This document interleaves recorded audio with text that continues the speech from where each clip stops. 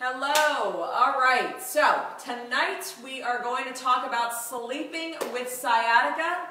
I am Dr. Heather Moore, owner of Total Performance Physical Therapy. So one of the things that honestly makes back pain so much worse is the inability to sleep.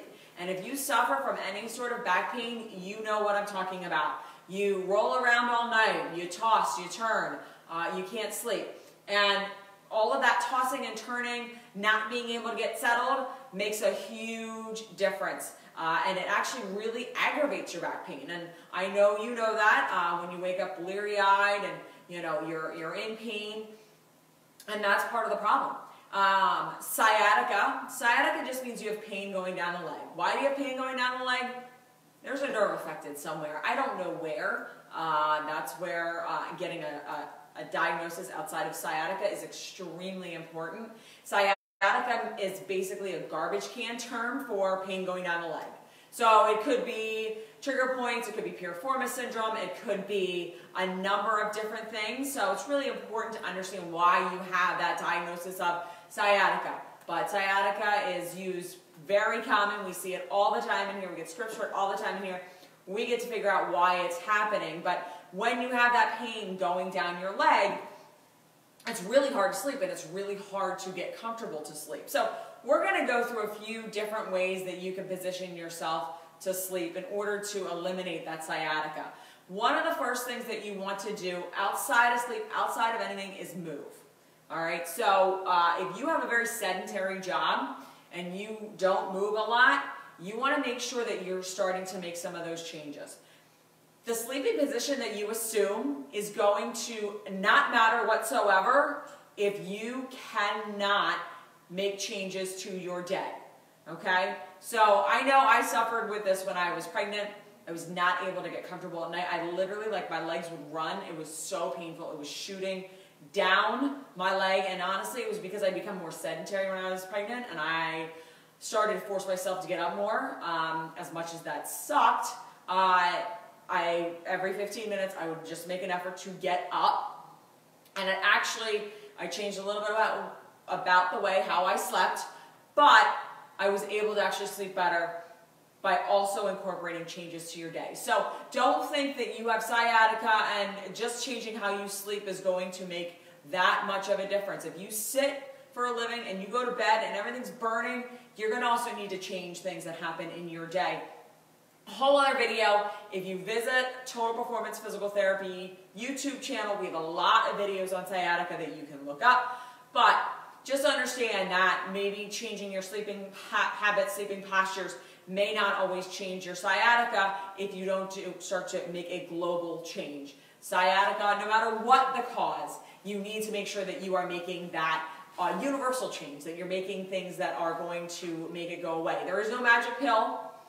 There is no magic shot, steroids, injections, all that fun stuff work for a little while, but in order to actually make it go away, you have to make changes to your lifestyle, and whether that be a sedentary lifestyle. And again, those are things that we need to take a look at and investigate and figure out. But sleeping with sciatica. So it is really hard to sleep with sciatica. I know I've had it shot down my leg. I literally would just lay in bed and my leg just would go like this forever, just trying to get it to stop tingling, to stop it from going numb, and sometimes it would just shoot pain. So what can you do? So how do you sleep, first of all? So when you talk about a sleeping posture, you got to look at how you sleep. Let's say you're a back sleeper. So we're going to talk about sleeping on your back. That's the best way you can sleep. It is on your back with your legs propped up. Why does this sometimes invoke more sciatica pain? Because what happens is when you lay down, a lot of people will just lay down like this. Or they'll put pillows under their knees and it's like this. So you haven't really done anything, honestly. So when you talk about putting pillows underneath your knees, which is a very common thing to do, it's a universal fix for back pain.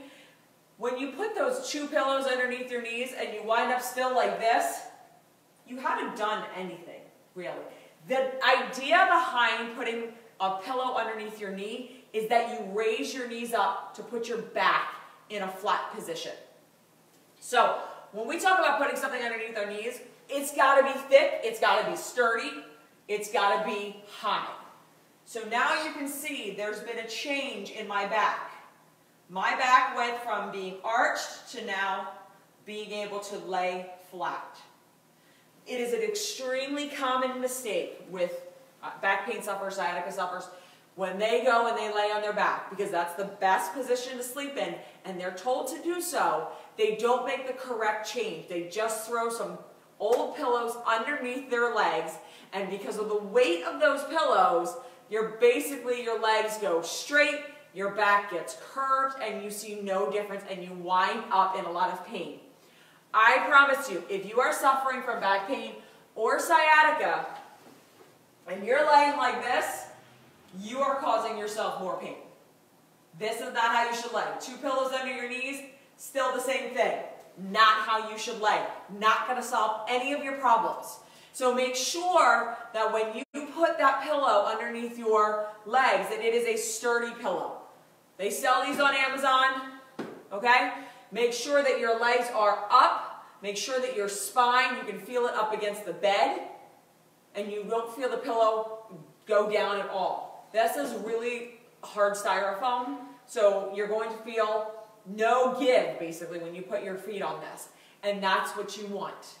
You want to position yourself in that, so that way, yes, you might turn in the middle of the night, and we'll get to that, but you want to make sure that your legs are elevated enough so that your spine is supported.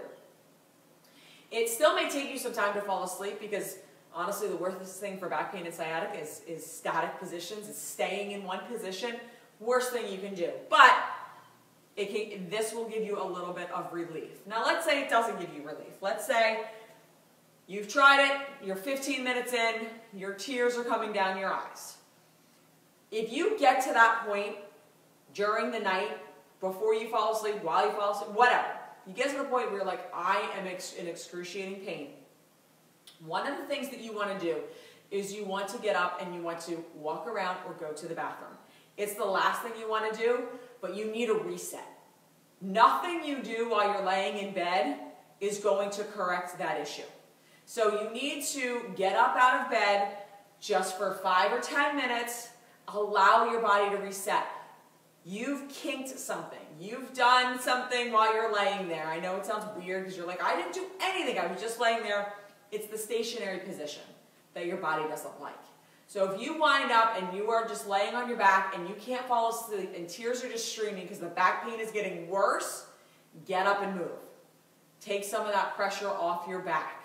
Get up and move, and then come back and try the second position. The second position we're going to talk about is side lying. Super important when you're suffering from sciatica that you have a side lying pillow. Now, this you can put 2 pillows between your legs, totally fine. This is just because we have a fancy one in the clinic. I actually sleep with this pillow because what happens is when you go to sleep and you go to sleep on your side, you wind up with your hips in, okay? You wind up with your legs together. You want your hip joints to be everything, the idea is everything's in neutral. So when you put the pillow between your knees, my leg stays straight, which then takes the pressure off my back. Again, this is a little bit exaggerated, but what happens is when your leg falls down and goes in, it pulls on your hip, which pulls on your back, which fires up your nerves. When you go to sleep, you want everything you can to be in neutral. So you're going to put a pillow in between your legs. Now, if you have wider hips like me, you might want to put a towel underneath your side right here. Because again, if I come down, I'm going to wind up with a crunch here. You want everything to be as straight as you can. Now, some of you are like, no way, I'm not doing all that before I go to sleep. That's ridiculous. I've never slept with a pillow underneath my side. I have wide hips, and I've never slept with a pillow underneath my side. I can't do it. It aggravates me more than it helps me. But I know some people who can't sleep with, who are unable to fall asleep without it. You want to picture your spine just like when it is standing up. It's nice and straight. You want it nice and straight when you go to sleep. So you can ask your partner to take a look. You can look in the mirror, whatever. But you want to do everything you can to keep that spine nice and straight. also means that if you've got wide shoulders, like I do, being an ex-swimmer, my shoulders are huge. I can't sleep with regular pillows. I have a massive side sleeping pillow because do you know how much room it takes to fill this gap?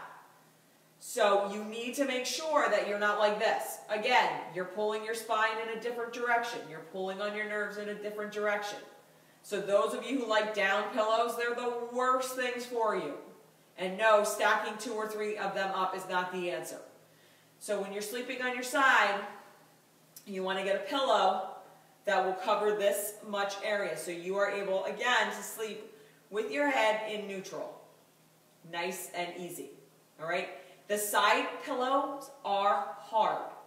I understand that. It's going to take some getting used to sleep with a side pillow. You can get one at Kohl's for like 20, 30 bucks. That's where mine comes from. Don't buy one of these super expensive pillows. It's not worth the money. But when you buy a side sleeper pillow, it's going to be thick. You can buy different densities, but it's going to have to cover this area. So if you've got linebacker shoulders like I do, you've got to have a pillow that covers those linebacker shoulders. All right? You want to make sure everything is straight. So when you're on your side, you're not like this. All right? You are just wrenching your nerves right now, hurting your discs, basically doing everything you can. And you're not like this. Same thing. It's not rotation. Your spine needs to be straight. If you are suffering with sciatica and back pain, the number one thing you can do is keep your spine straight when you're sleeping. It's extremely hard to do. But at least if you set yourself up, when you go to sleep, you'll fall asleep that way for a little bit. It is really important that you do that. The final way we're going to go over is stomach sleeping. And I know people just went, oh, because I tell people to get off their stomach all the time. Stomach sleeping is terrible for you. However, and this is where you need to be diagnosed. So if you want a free consultation, come in, call 215-997-9898, and we will be happy to help you out. When there is a disc involvement that is causing some pain going down your leg, and I'm going to say right now, if you have an MRI that says you have a herniated disc, that doesn't mean that that's causing your sciatica. It's just the only thing that comes up on MRI that'll say that it could be possibly causing your sciatica. 70% of all people have a herniated disc. Not everybody has sciatica. So don't think that just because, oh, you have a herniated disc, I should be sleeping on your stomach. You actually be doing more harm if you do that.